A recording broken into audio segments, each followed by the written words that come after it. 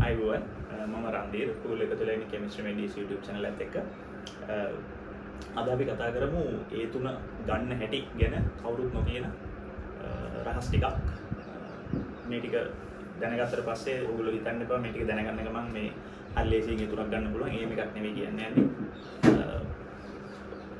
අපිත් ඒ තුනක් අරගෙන තමයි ෆැකල්ටි ගියේ එතකොට ඒ අපි ගන්න පාවිච්චි කරපු ක්‍රම මොනවද ඒ විස්තර මොනවද කියලා තමයි ඔයගොල්ලොත් එක්ක බෙදා ගන්න හදන්නේ. ඉතින් බලමු මොනවද කතා කරන්න තියෙන්නේ කියලා. පළවෙනි වීඩියෝ එකේ මම කොහොමද මේ A level හරියට පාස් වෙන්න ඕන කරුණු හයක් ගැන මම කතා කරා. ඒතර ඒකේ බුද්ධිය කියන කොටස IQ එක කියන කොටස ගැන මම ගොඩක් ගැඹුරින් කතා කරා. ඒකෙදි ඉතුරු ඒවා තමයි මම ලොකුට කතා කරන්නේ නැතුව ගියේ. එතකොට අපි බලමු මේ මතකය කියන කොටස ගැන මොනවද කියන්න තියෙන්නේ කියලා. මතකය කියන එක ගත්තාම පළවෙනි වීඩියෝ එක බලන්න නැත්නම් බලන්න. මතකය කියන එක ගත්තාම මතක තියාගන්න ක්‍රමෝණනේ. ඉතින් මොකද ගොඩක් අයට ලොකු මතකයක් නැහැ. මේ සීමිත පිළිසක් තමයි හොඳ මතකයක් තියෙන්නේ. ඒතකොට මේ මතකයක් නැති එක නිතර නිතර අමතක වෙන එක. විශේෂයෙන් කෙමිස්ට්‍රි සහ බයෝ වල නිතර නිතර අමතක වෙන ගතිය තියෙනවානේ. ඒතකොට මේ මතක හිටින්නේ නැති එකට විසඳුම් මොන හරි ඕනනේ. මතක තියාගන්න ක්‍රම. ඒ මොනවද කියලා තමයි පොඩ්ඩක් මේ කියන්නේ යන්නේ. අංක 1 ෆයින්මාන් ටෙක්නික් කියලා එකක් අහලා තියෙනවද දන්නේ නැහැ. ෆයින්මාන් ටෙක්නික් එක. 2 ස්පේස් රෙපිටිෂන් කියලා එකක් තියෙනවා. ස්පේස් රෙපිටිෂන්.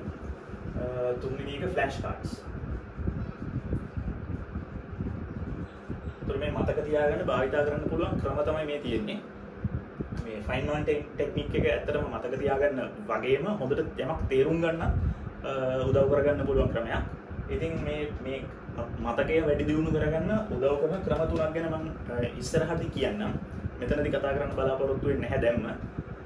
ඊළඟ තුන්වෙනි එක උත්සාහය. ඉතින් ඒක අමුතුවේ විශේෂයෙන් කියන්න තියෙන දේ තමයි මේ ඔයාට උත්සාහය තිබුණට ඒ කියන්නේ මොටිවේෂන් එකක් ඕනනේ වැඩේ කොට දාන්න. අද හිතුනට මම කොහොම හරි මේක කරනවා කියලා හෙට වෙනකොට ආයෙත් ඒ මොරාල් එක නැහැ.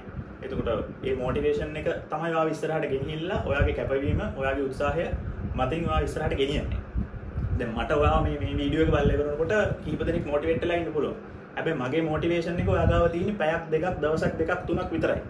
හැබැයි මොටිවේෂන් එක දිගටම තියාගන්න නම් ඔයාට ඕනේ ස්වයං විනය self discipline. ඒ ඔයාට ගාව විතරයි ඒක තියෙන්නේ. එතකොට මේ විභාගය ඉවර වෙනකම් මේක කට්ට කාගෙන අල්ලගෙන ඉන්න එක ඔයාට විතරයි කරන්න පුළුවන්.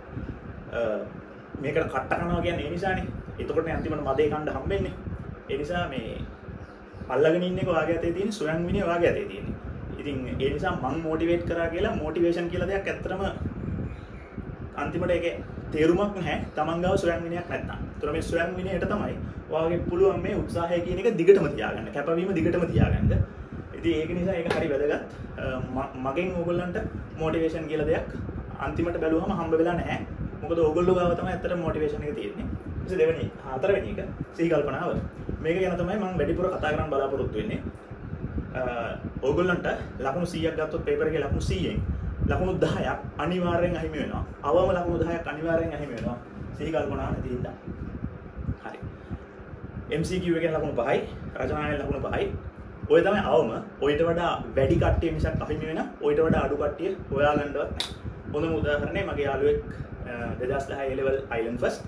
එයාගෙන් ෆැකල්ටි එකේ දැනගත්ත විස්තරයක් කියන්න හදන්නේ. ෆිසික්ස් වල MCQ 60ක් තිබ්බයි දවස්වල 60න් මම ඇහුවා කීයක් හරි වැරදුනාද කියලා. උත්තරේ 3යි. ඒ කියන්නේ 57ක් හරි 3ක් වැරදි. ඊට පස්සේ මම ඇහුවා ඇයි ඒ 3 වැරදුනේ කියලා. එකයි දන්නේ නැති හින්දා වැරදුනේ කිව්වා. දෙකක් 100 නැති හින්දා වැරදුනා කිව්වා. ඉතින් Island first එහෙමනම් ඕගොල්ලෝ ගැන ඕගොල්ලෝ හිතලා බලන්න ඕනේ. මේ වීඩියෝ එක Island first බලන්නේ නැහැ කියලා මම හිතනවා. මේ එතකොට එයාටත් දෙකක් වැරදුනා නම් එයාටත් ලකුණු දෙකක් නැති වුණා නම් ඕගොල්ලන්ට කොච්චර හිමි වෙනවද කියලා ඕගොල්ලෝ හිතලා බලන්න ඕනේ. මේ සිස්ටම් එකේ තියෙන අවුල කියන්න අපි අවුරුදු 18ක් හෝ 19ක් තිස්සේ දැන් නිතර ප්‍රශ්නවල උත්තර වරදිනකොට අපි ගාවට කවුරුවත් ඇවිල්ලා ඇනලා කියන්නේ නැහැ. ඔයාට නිතර වරදිනවා වැඩි. ඔයා මේක ගැන සැලකිලිමත් වෙන්න කියන ඔයාට කවදාවත් කියන්නේ නැහැ. අපි උදාහරණයක් හිතමු. කිසියම් ප්‍රශ්නයකට උත්තරේ 4. ඔයාට එන්නේ උත්තරේ 2. ඊට පස්සේ ඔයා බලනවා ඇයි මේ උත්තරේ 2 ආවේ කියලා. දිගට හදපු ගානක කොහෙදි හරි ඔයාට 2 දෙකෙන් වැඩි කරන්න අමතක වෙලා. ඒකින්ද ඔයාට 4 නෑවිත් 2 ආවේ. එතකොට ඔයා කරපු එකම වැරද්ද පට්ට දිග ගානක් හදලා මහන්සියෙන් දුක් විඳලා ගානක් හදලා එකම එක තැනකදී ඔයා දෙකෙන් වැඩි කරේ නෑ.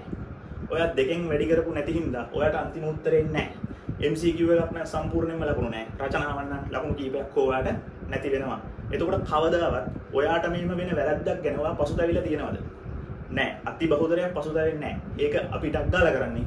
අයියෝ දෙකෙන් වැඩි කරන්න බැරි උනේ ගානේ 199 මම හරියට හැදුවා. මට හදන්න බැරි උනේ දෙකෙන් වැඩි කරන එක විතරයි.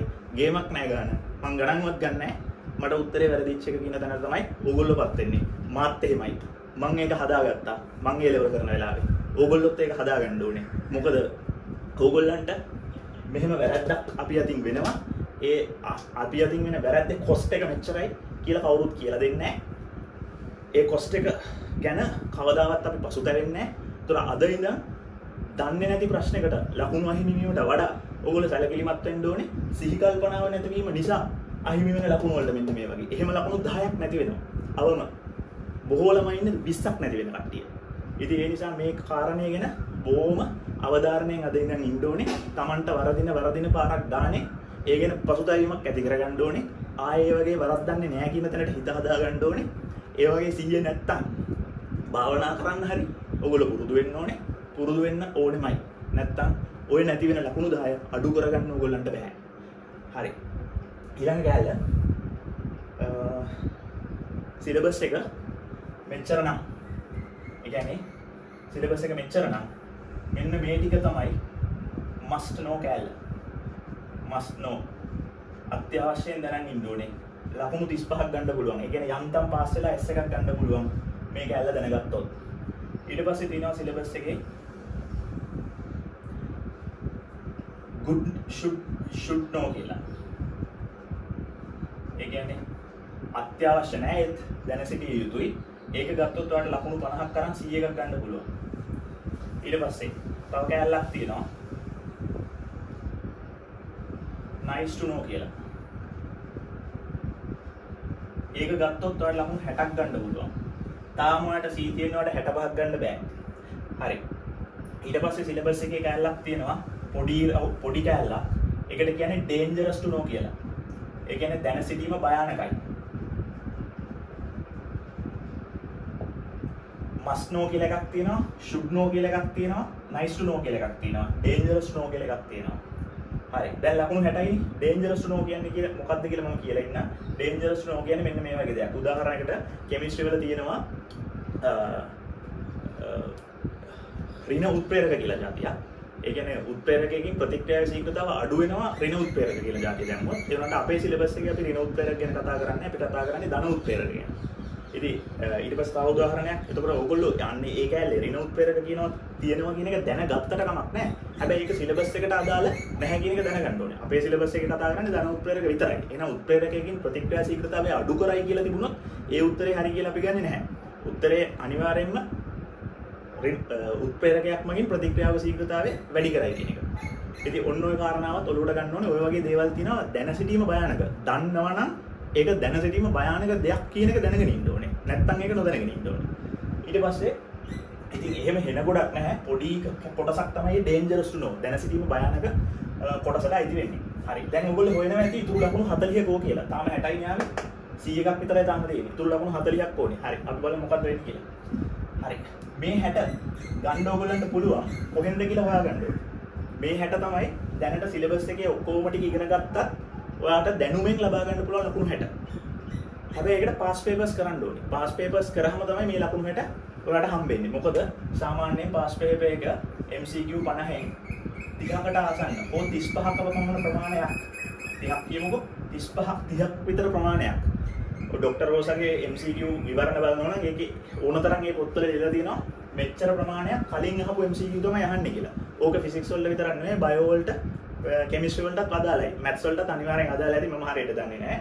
එතකොට මේ ලකුණු 30 ඕගොල්ලෝ උන්ට පුළුවන් පාස් පේපර්ස් කරලා ඒ ප්‍රශ්න තමයි ආයෙ දිගට අහන්නේ.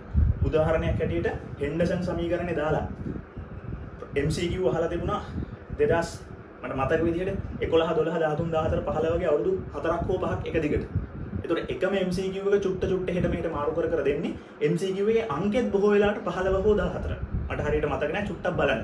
ඒතකොට ඕගොල්ලන් තේරුම් ගන්න පුළුවන් එකම දේ එකම පැටර්න් එකකට තමයි ප්‍රශ්න අහන්නේ. එහෙම ඒවා 30ක්වත් තියෙනවා.